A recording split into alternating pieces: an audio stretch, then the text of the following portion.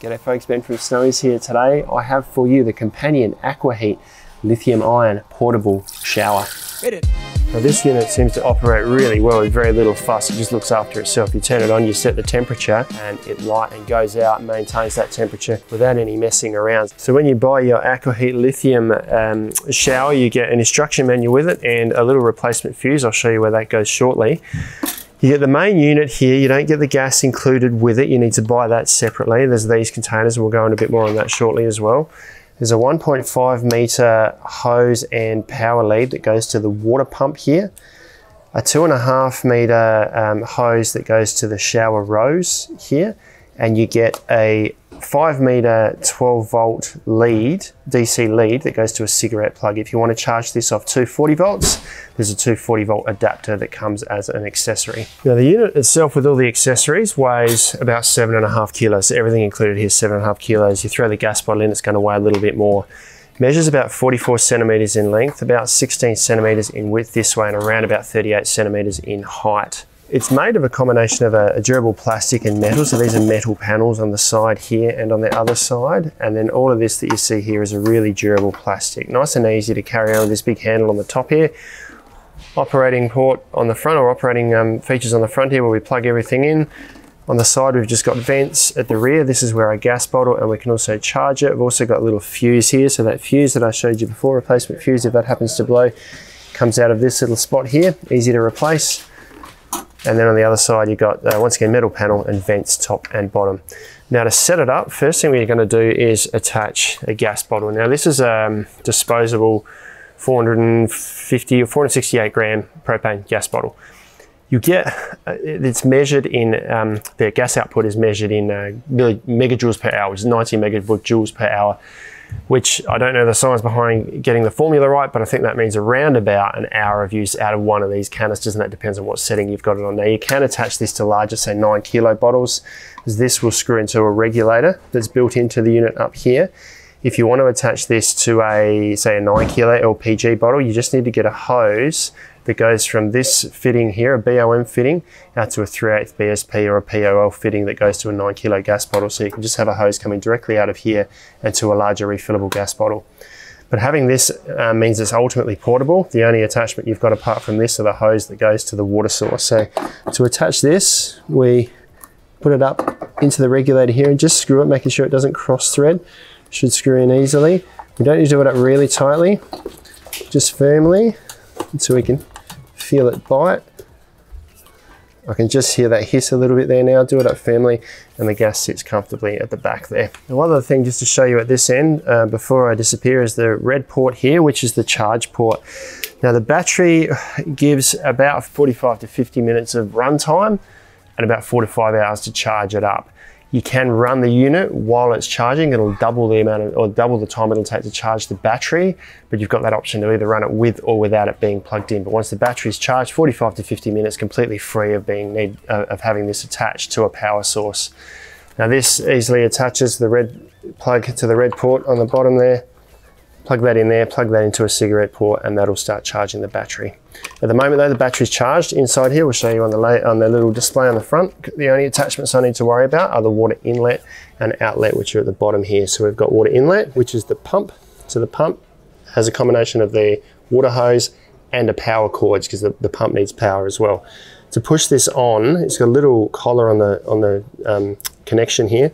Pull this back and push it on as far as it will go, and then push this collar down so it locks into place. We can then plug this into the power outlet there. Just make sure it's off. Don't turn this on. Make sure all this is off at the moment. The pump's not in the water. We don't want that to run. Then grab the water outlet and do the same thing. No power associated with this one. So pull the collar back, slide it on, push that collar down to lock it on, and we're good to go. Now I've got some water here ready to go, because we just need a water source to drop the pump into. Now the unit's designed to work with water of 20 degrees or below. The maximum temperature the water will be raised to is 30 degrees above ambient. So if we've got 20 degrees in there, it's not going to go above 50, but it does actually cut out at 50 degrees anyway. So if the water reaches 50 degrees, the unit will cut out and it won't cut back in again until the water comes down to about 45 degrees. Pump, drop in the water here. So we're just going to recycle water from here and back into here. Now to get this started, I'll just hold this over the water here, and I'm actually going to move away from over the unit because a bit of heat comes out from the sides here, so make sure you've got nothing flammable above it. Now you want to make sure this is in the off position, so we've got on at the bottom, off up here. The unit won't fire up unless there's water flow in it, so the burner will stay out, or it won't light unless there's actually water flowing through the unit. That's a safety measure for the unit here. If we come to the unit here, there's a power button on this side here. We press that and the display lights up and it shows us inlet temperature and outlet temperature. The water's quite warm at the moment because it's been sitting in the car. This side will show us the outlet temperature, which is how hot it is at the shower hose as it burns. We'll turn this right up with this knob here as we go to see if we get it to cut out, because it will cut out at around about 50 degrees, or give or take a little bit. Above that, we've got the battery monitor. This shows us the battery is fully charged. To the left of that is what will be a red symbol, which is a sort of a flame that indicates that the burner inside is lit up. And then on the other side of that is a little temperature with a sort of line through it. That will come on if the temperature reaches that cutout point. We'll try and see if we can turn it up and get it to do that. So to start it, we then press the start button, which is on the other side here. We press that one. The pump has started and I could hear the igniter inside click a few times, but it stopped because there's no water flowing through the unit. When I turn this on, the water's going to flow through the unit. We'll hear the ignite, the piezo igniter inside it'll start automatically, and then we'll hear the burner ignite. So I'll flick this around.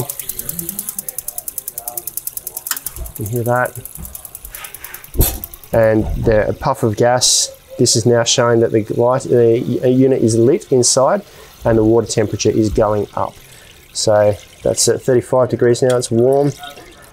It's not going to get too much water, probably around about 40 degrees at the lowest setting there. Now to turn that up, you just turn this around. Now this isn't going to increase the water flow. The water flow stays at about 2 to 2.5 litres per minute. As I turn this around, I can actually hear the gas inside roaring a little stronger. It almost sounds like a gas stove in there now, so we can see that's pushed right up. It'll probably just go over 50 degrees, and eventually, it's getting quite hot there now. 53, that should cut out any second now. There's a margin of error in this. There we go, and now that's actually cut out. So the burner has stopped.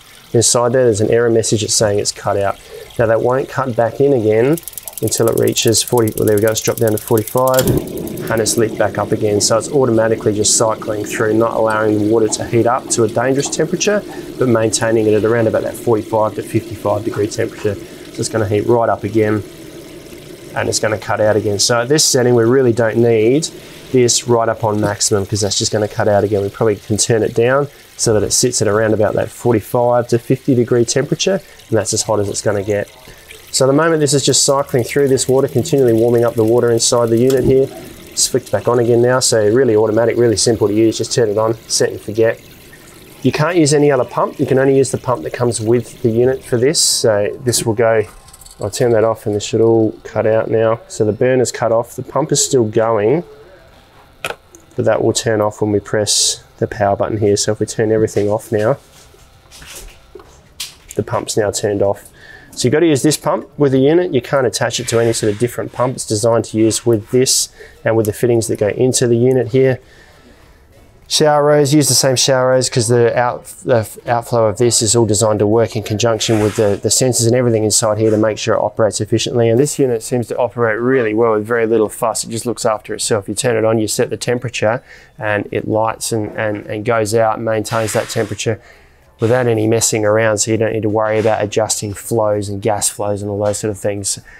Also, a really great benefit is that it's so portable. So if I've had my shower now, I can take this back to the car, plug it in, charge the battery back up, and it's good to go. But in reality, the amount of runtime you've got off of a gas cylinder here and the battery inside, you're going to get a family showered in one night, charge it back up again, and you're good to go. So a really portable and functional unit. We've had no problems with these so far. Showers can be finicky. This is the exception to the rule.